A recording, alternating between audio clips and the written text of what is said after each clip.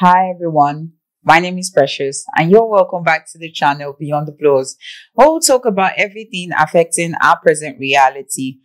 Okay, I would like to ask for more likes, shares, comments and subscribes, and a big thank you to every person who has been dropping subscribes, likes and comments so far. This topic today is going to be centered on two topics I had earlier done because I got a few people reaching out to me asking me to expatiate on stem cells and ADHD. So I'm going to start with stem cells. What are stem cells? Well, stem cells are undifferentiated cells. Okay. It's what it basically means is these are not cells that are categorized. They are not really classified. They are cells that can break and multiply and form themselves. And there are also cells that can also break and form themselves into other cells. Of course, you know, we have 4 types of cells, which is the nerve cells, we have the connective tissue cells, and we have the muscle cells, and we have the epithelial cells.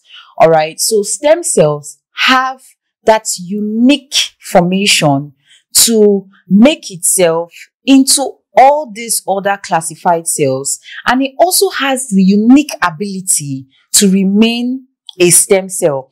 And when it remains a stem cell, it can continue to break and reproduce itself into same undifferentiated stem cells. Okay.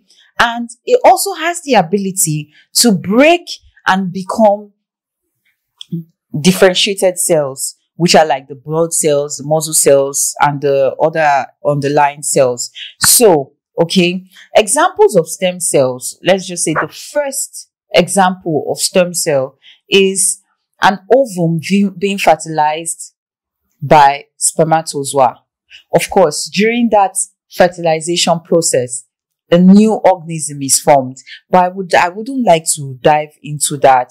But that is the first example of stem cell production. The second example, I think a second example I would like to give is leukemia. We all know leukemia is cancer of the blood.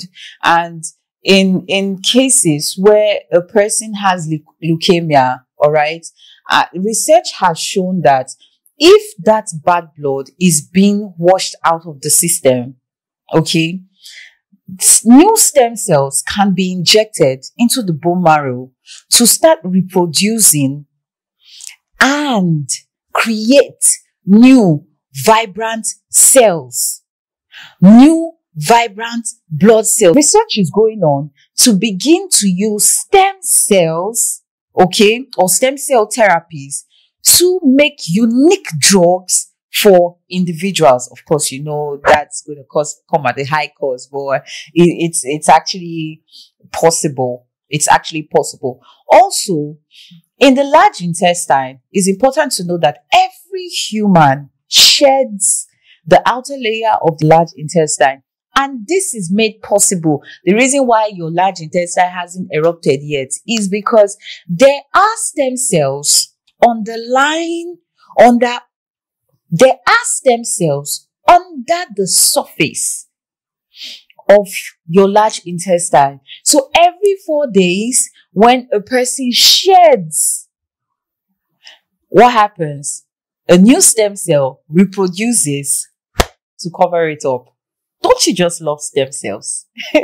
So they are good for regenerative processes. That's part where, you know, research is going on to help create unique drugs for individuals with stem cell. Is called regenerative medicine. Of course, a lot of research is still going on. Now, down to attention deficit disorder. This is a chronic condition where a person has difficulty with attention. A person is impulsive and the person also has issues with hyperactivity. Now, the thing about attention deficit disorder is it begins from childhood, and a child who develops attention deficit disorder and it isn't noticed in time, there are going to be some major complications in adulthood, because attention deficit disorder has links with low self-esteem. It has links with impulsiveness. So it is said that, according to research again, that a person who has attention deficit disorder is going to have work problems, is going to have school problems, is going to have problems in their relationships.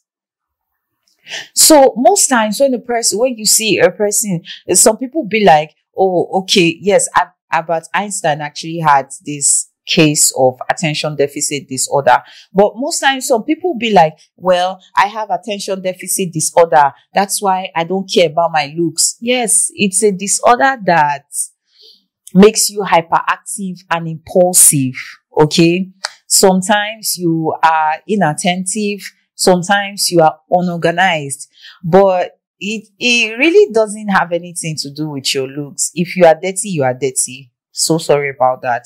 If you are scattered, you are scattered. And the fact that you have ADHD should actually begin to make the conscious effort to fix those issues where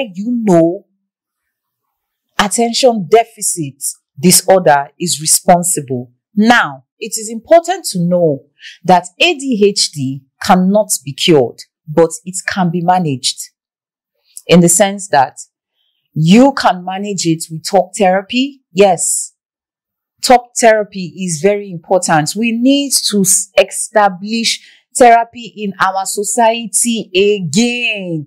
Like, people need to stop being afraid of going to therapists. Psychologists, therapists are there for a reason. Patronize them, for real. Also, medication also helps with attention deficit disorder. So, are you someone who has attention deficit disorder? Does your child have symptoms of attention deficit disorder? This is the time to go for a test to ascertain your suspicions. Okay. And if it turns out your child has attention deficit disorder, now is the time to start putting in the necessary efforts and activities to help manage this condition. If you can afford the medication, do get the medication. If you can establish the time for talk therapy, then please go do that, so that this is not going to be a serious problem in that child's adulthood. And if you're an adult who has attention deficit disorder, you can manage this problem. Begin to talk about it. Express your feelings. You have to learn to speak about it. All right. This is the end of the show. Thank you, and have a wonderful day. Do subscribe, okay? And like. Bye for now.